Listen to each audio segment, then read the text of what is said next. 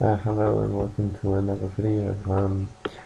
Today I'm painting some bottles in my room. Actually, it's some still life. Instead of going from a photo reference, I decided to paint from life.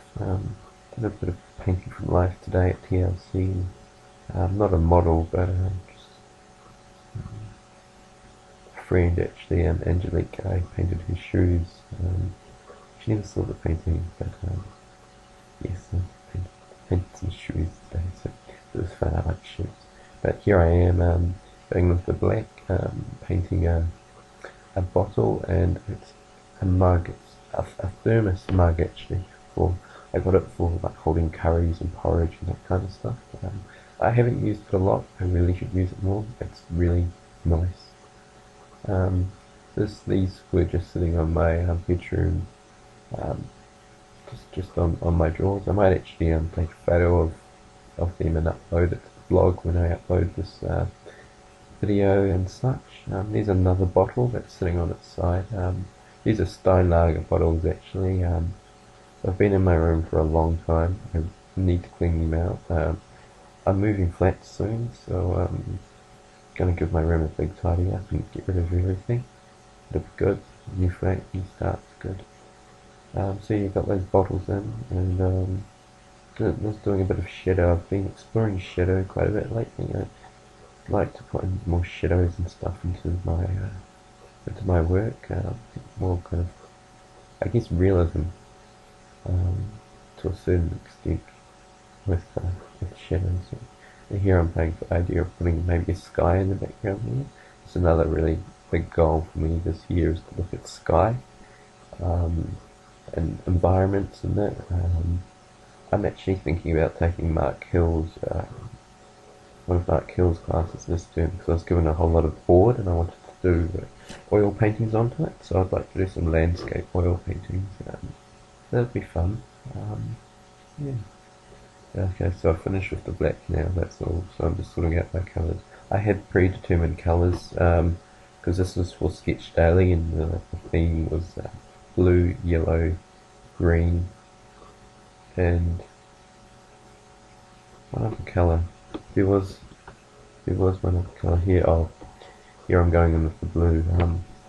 At this point, I realised that my brush wasn't going smaller. I had pen pressure set. I realised GIMP wasn't registering my tablet properly. It wasn't. I had to reset my computer in order to fix it. And I'd already like started halfway through recording this painting, so I'm like, screw it. I'm just gonna keep on with the painting and just see how it comes out.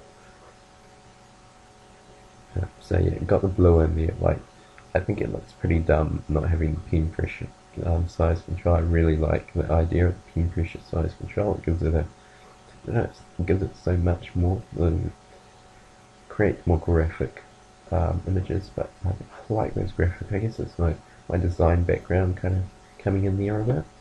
Um, I don't know. I just feel these images they don't feel finished, unlike the more stronger pieces that I've solid pieces that I've been working on more recently. I was really unhappy with that blue as well. Like that first blue was okay, but when I put in that second blue, the lighter stuff, it's just a horrible blue. It's just like horrible to work with. I'm like, I'm not using this blue. There is no way I'm using this blue. So that's why I've switched here to the yellow. So I've put in some yellow. I'm still not really happy here. I'm actually really quite frustrated with the work. It's like, oh my god, why is this not on size control? So it is frustrating. Oh, so annoying. But anyway, I'm carrying on with it. I'm like, okay, whatever. I'll just do this quickly. So you can see here I'm actually working quite fast, which is good. I think it's important to work fast. Kind of doing quite graphic, almost like kind of street art movements with the brush. It's a cool brush I've been using. I switched to a different brush then before. I wasn't really happy with some of the earlier brushes. I've got this nice squiggle going. Moved on to the green. Like, yeah, like it's turning quite abstract. Like it's gone beyond just having the bottles there. That's what I really like. I was talking to one of my tutors today actually about this. Working from the model, or we're working from the model, the reference, and then going into like abstract or like your imagination and stuff like that. Like I really like that idea, so I'm kind of really digging it at the moment with this green. It's just, yeah, I'm just gonna fill in areas with green because it doesn't matter because I'm so over it. It's just like, yeah, just do it, eh? That's what I say. So I'm really enjoying this. It's like I'm almost creating the different strokes with this brush.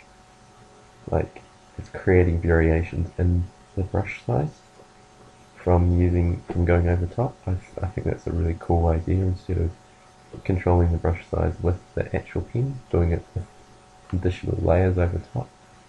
So that yellow's got quite a variation because of the green. I like that idea. So I keep on with it. I'm working really quickly, just getting everything down.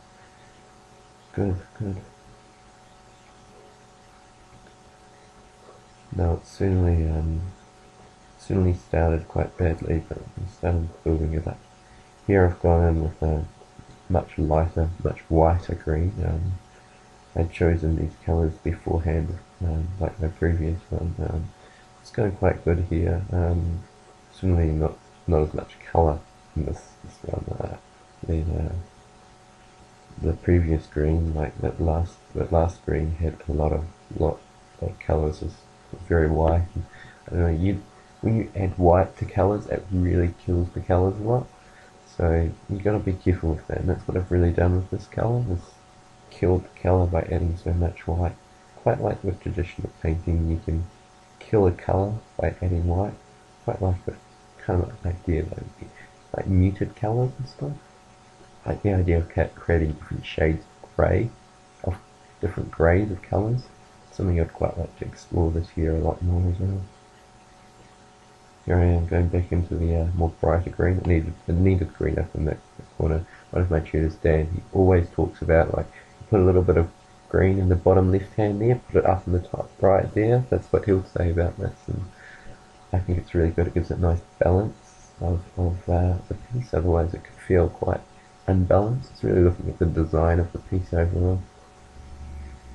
Well, coming towards the end of this video. I've got about a minute left talking, so hope you've enjoyed it. I certainly enjoyed doing this piece. It was finally nice. I've had a very busy day today, so it's finally nice to sit down and just do a bit of painting on the computer before I go to sleep. I'll need to go to sleep soon because I have class tomorrow. I've got a model for another 3 hours. I'll try and get those live drawings uploaded sometime this week, if not this weekend, and you get to see fresh live drawings.